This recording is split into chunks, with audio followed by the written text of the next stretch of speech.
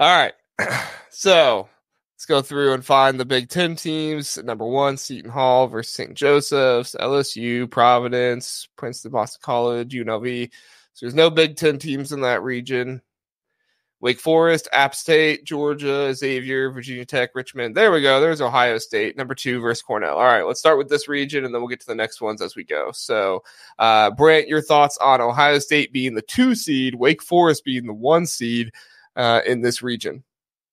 Yeah, I think that the NIT selection committee here got it right. Ohio State was, close to that tournament bubble, but they probably had to win 2 more games in the Big Ten tournament to realistically have a shot of making the actual field, especially with all the bid sealers that kind of emerged and knocked a few extra spots off the bubble. So seeing them as a 2 seed, being in that next 4 out kind of is, I guess, where I would expect them to be. These are home games, right? So they're going to be playing Cornell at home. I think, I don't think it gets to Hinkle Fieldhouse until the Final Four. Right. Somebody in the chat, correct me if I'm wrong on that, but I think that's how the NIT goes. Ohio State hasn't been in the NIT for so long. I don't remember. Last year they didn't make the NIT. Yeah, we missed a cut there last year. And we weren't on the right side of it, of missing the NIT. It was even worse that we actually just didn't make it to the NIT. But yeah, I mean, for Ohio State, it's going to be good for them. I mean, just hired Jake Buehler full time, so it's going to be good for them to keep playing. I know some teams like St. John's and Indiana rejected the NIT.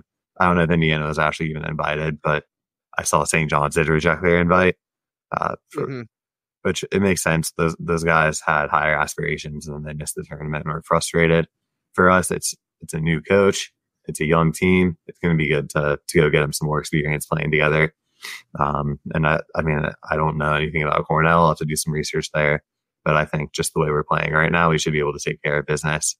And I like the way we stack up to get to Wake Forest and that kind of regional final. Yeah. Sonny, do you have any thoughts on Ohio State making it to the Final Four of the NIT here if they're able to do that? I mean, I can see it happening. Teams really turned around since you hired the new coach, and sure, let's go with the Buckeyes. I know who I'm on the panel with. So to give some background on Cornell is 68th in offense and like 133rd, I think it was, in defense. Ohio State is better than that in both of their 173rd. Sorry, Ohio State is better than that in both of their categories. They are 59th in offense and actually 37th on 37th on offense, 60th on defense. Check and make sure one more time. That's right with Cornell. Yeah.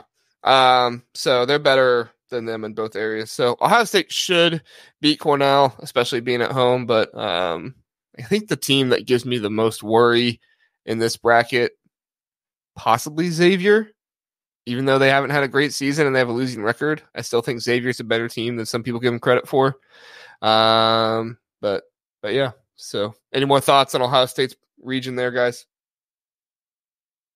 No, for me, I'm just excited to see these guys keep playing some ball. It should be fun for them to keep going.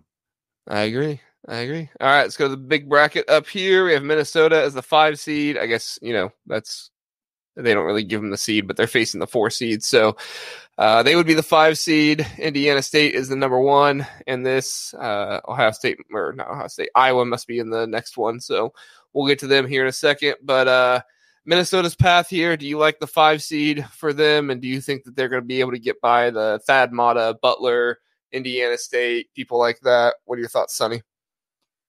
Well, I just had Ali Babwa, who was in the chat on my Big Ten show, talking about Minnesota basketball. So out of loyalty to him, I'll have them advance the first round. But there's no way I can pick them to get past Kareem Abdul-Jabbar in that second round. Yeah, that's a tough draw for them. Brant, what do you think?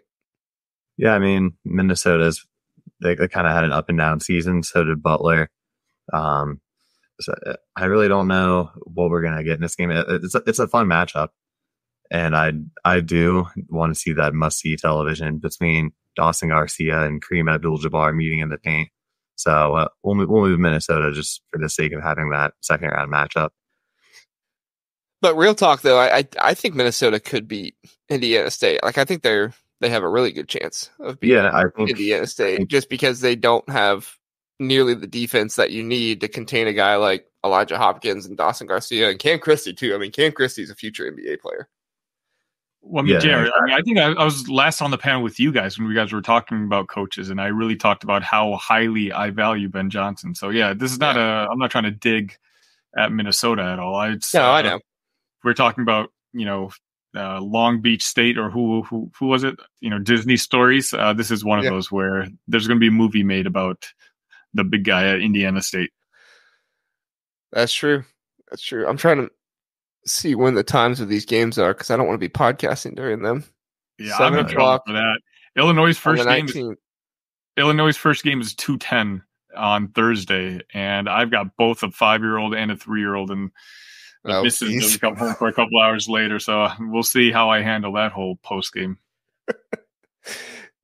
Stick an iPad in front of him, let him watch Miss Rayforce. Basically, yeah. Go over here, watch this, please. Give me my time. Or if we lose, I'm just not going to go on. Forget it. Phillips calling his shot, saying NIT Final Four: Ohio State, Minnesota, Iowa, and Princeton. I would love to see that. That would be awesome. Why not? Fisherman says highest seed is home for the first 2 rounds. So, yeah. So Final Four is Hinkle Fieldhouse then. Yeah. Or no, first 2. So, sorry. Hinkle Fieldhouse is Final Four and Elite 8. Okay.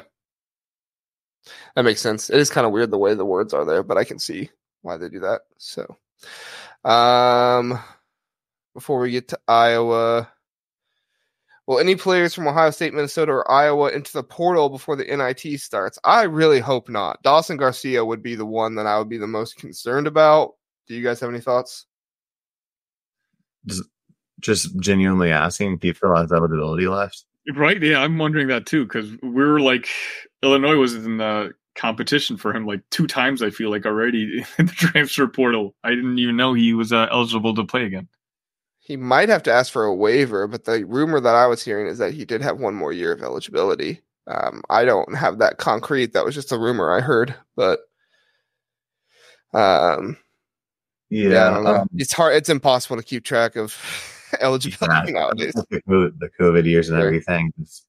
Dave's a Minnesota fan. He says Garcia has 1 more year. So yeah. Gotcha.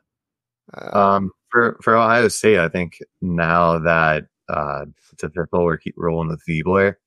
I don't think we lose. I mean, we could potentially lose. Yeah, Fisherman mentioned Zed Key. I could see him leaving, but I think I still just the type of guy Zed Key is. I think he'd want to stick around for this kind of one last run with the guys, and then potentially hit the portal after that. But I'm feeling optimistic about retaining everybody.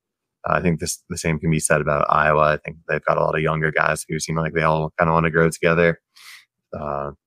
Minnesota, kind of the same deal. I'd be surprised to see at least maybe some like backup off the bench who's not really getting any minutes to hop in the portal.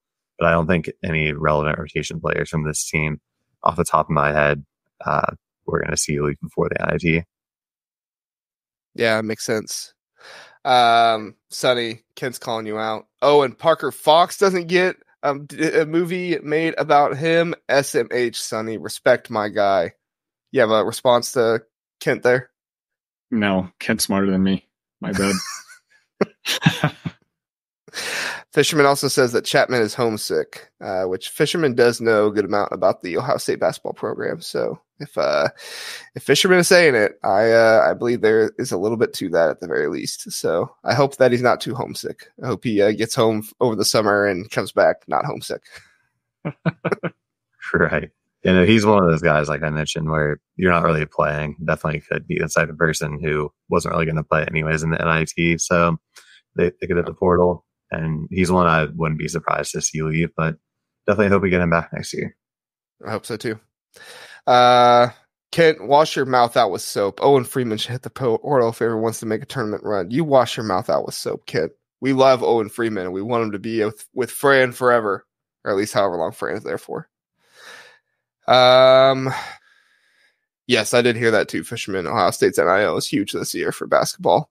I did hear that as well. So that will help keep guys for sure. All right. Speaking of Iowa and Owen Freeman, Iowa is the 3 seed matching up against Jerome Tang and Kansas State. I have to be honest, I hate this matchup for Iowa. I think Jerome Tang's a really good coach, and I think that he always has his guys up and ready to play. So I'm not saying that I'm picking against Iowa here, but I don't really like this matchup. You have any thoughts, Brant? Where's the matchup? I don't know if I'm down blind. here. 3. Oh yeah, Kansas. Yeah, I'm not sure I love that matchup for them either. I think Kansas State probably gets that one done. Iowa just, that they haven't been that hot as of late as well. Yeah. You have any thoughts, Sonny? No, I mean Iowa's young. I'd go with Kansas State as well. Yeah, I do like this. Iowa team, but they are kind of the inverse of one another. Jerome Tang has his guys play really good defense. That's why I was just checking. Ken Palm has a Kansas State 22nd on defense, and Iowa's 15th on offense, and then Kansas State is 138th on offense, and Iowa is 153 on defense. So it will be a good matchup from that standpoint. We'll see what happens there, but I think if they beat Kansas State, they should be able to take on Utah or UC Irvine. I'm not really that scared of Villanova as a 1 seed. So honestly, if Iowa gets past the first game there, I could see a path for them to get to the Final Four.